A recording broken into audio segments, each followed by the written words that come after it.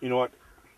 We didn't see a fish this morning until we had our Vexlar going in the shed. Or actually, we had our liquid crystal going in here. Oh, it was the same thing with me with the Vexlar. We didn't see a fish till that thing. We turned it off. Yep. And I think in shallow water, seeing like when I was walleye fishing, like the Wisconsin River years ago, we'd be jigging in, vertical, 2 or 3 feet of water. And if you had that back in those days, our Hondex flasher on the front of the boat, we wouldn't get anything. We turned that off. I think in that shallow water, I think they could feel that pulse. It seemed like after I shut mine off, within 5 minutes I had a fish in. They definitely become popular with the fishermen. Yep, that they have. I mean, good quality fish to eat. And sporting wise, they're fun. They're fun. They're scrappy little fish. Well, why don't we do a quick commercial break? We'll come back and we'll tell everybody. I mean, you outfished me, what, 6-1 today or 6-2 today. We'll talk about what we were doing. Because actually, you and I were using 2 different things out here. Yes, we were. Tell everybody what we were doing and head home. I think I have some leftover lasagna for dinner tonight. Yeah, that sounds good. Yep. Stay with us. When you come back, we'll talk about what we were doing and what Gregg was doing to catch more fish than me today. I think I'm going to have fresh whitefish. Oh, are you? Yeah. I've got a couple. Oh, boy, today did I take it in the chop. The hookset tip-up is extremely easy to set up. We push down and turn to engage it in any of those 3 notches, set the flag under the T-bar. Now when that fish bites, the spring decompresses and sets the hook firmly into the mouth of the fish. The hookset tip-up has the highest hookup percentage. How often does your tip-up hook up? Hookset tip-ups are available at hooksettip-up.com, Gander Mountain, Shields All Sport, Sportsman's Warehouse, and select Mills Fleet Farm, Wisconsin stores.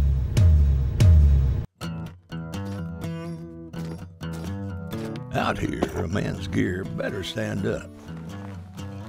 This Reynolds fella, good example of that. Divides his time hunting, roping, and makes his living fishing. Always after the big ones, crappie, bass, or redfish. He's partial to vicious fishing lines. Cast easy, resist abrasion, sensitive to the slightest strikes. Time to get vicious.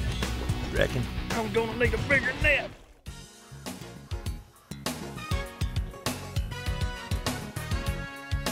Alrighty, what we were doing here today. Well, for me, I was looking through an 8-inch window all day today. The key was to be where the fish were. Yeah. I think that was the big thing. And when you had your opportunity, you have to take it. We would not have caught a fish today. I know I wouldn't have if I hadn't seen them take the jig. Oh yeah, they definitely bit light.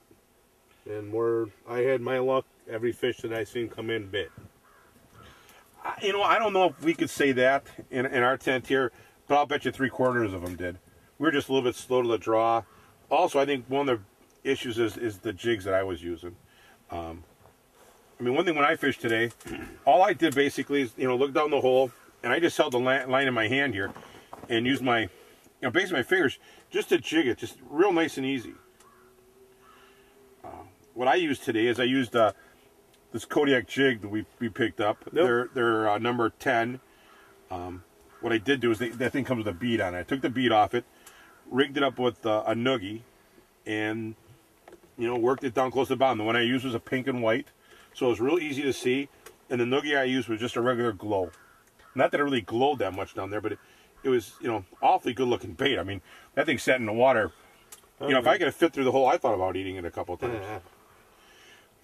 And then how I have my rod rigged today is, there's my jig. I'm using about a 10 inch to 12 inch leader to a barrel swivel, and then the line up to the rod. The line I'm using the 4-pound Vicious fluorocarbon. Okay. For this I could really feel that jig on my finger. Not that the rod really wasn't a huge time important, but I was using one of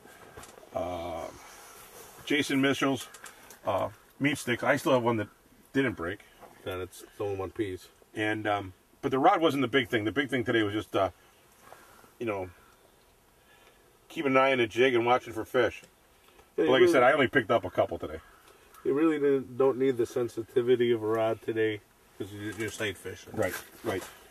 And, you know, I'm pretty much rigged up the same way, but I've got the Vicious panfish line on. You like that yellow line, huh? Yeah. Yeah, when you start getting old and your eyes start going bad, it's really nice to see what you're doing. Well, they say that's one of the first things that goes is your eyes. You know, they're about gone. And what were you using for? I mean, what were you? I mean, now you were jigging your rod. You were holding your rod pretty much all day. I was holding the rod all day, jigging the Gens bug. You know, and just trying to cover up that hook because this one here has got a pretty big hook on there. See, I think that was one of the things today is to compare. Here's a difference in hook sizes, boys and girls. Yeah, they do have a smaller mouth, but you definitely need it. It's sort of bony. Right. And you got to get like something into them to stick. Here, drop that in my hand once. And what I was trying to just replicate is the size of the goby that I've been finding in their bellies from cleaning them. Are you able to see that there, cameraman? Yep. But I think that's the thing is I actually, early on, I missed some fish. And I was using, actually, but when I missed a few, I was actually using a smaller jig than this. And that is just too small of a hook. I think that's the advantage. You use that bigger Gens bug. Yeah. And had a bigger hook in there. Yeah, just every once in a while, I dig it in the dirt a little bit and get it up about 3 inches and just keep jiggling it. First couple that did come in on me, you know, it's sort of, you know, a little bit different to sight fishing. They come in, it's sort of like you said earlier, the figure 8 and the muskie. It's like all of a sudden they're there. And you pull away from them. Yeah. And like I said, they are skittish. As soon as I moved that jig a little bit more than what I was doing, they were gone. Yeah. Well, that's one thing I was able to do easy with my finger like this. I just kept doing it. And when they came through, Jim said they'd come through, and then they would turn around and come back and sit right in front of it. And that's why I just kept jiggling it. And like you said, the first two are timing issues. Where oh, it's gone. You know, I was a little bit slow. But practice will make perfect. Oh, yeah. You know, we still have a few more weeks ice left. Are you kidding me? There's 30-some inches of ice. I was down to the engine over there before. We got ice until opening day smallmouth fishing. We'll be fishing open water Chicago before we're going to be fishing around here. Well, Spring Valley, at least. Yeah, that's 3 weeks away. Yep. Well, I think we have to get a cameraman back to college. Yeah, my tummy's growling. Want some pan-fried whitefish. I'm going to have a little leftover lasagna. But somebody took all our chili Fritos, so someone's going to pay the price later. Yeah, he was nice and shared with me. Oh, did he? Mm-hmm. That's so.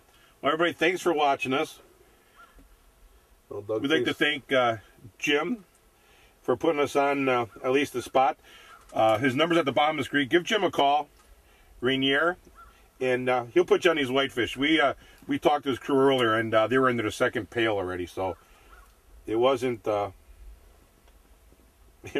bad a day. So no. Guess we'll head out of here and go eat some lasagna and whitefish. Sounds good. All right. Thanks for being with us. Remember, it's always about having a good time.